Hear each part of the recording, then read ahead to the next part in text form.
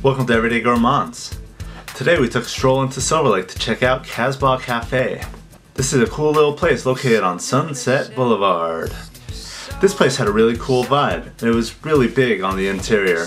They had lots of tables and a few booths on the side, but if you really wanted to sit in a cool place, outside they have really cool tables where you and your friends can sit.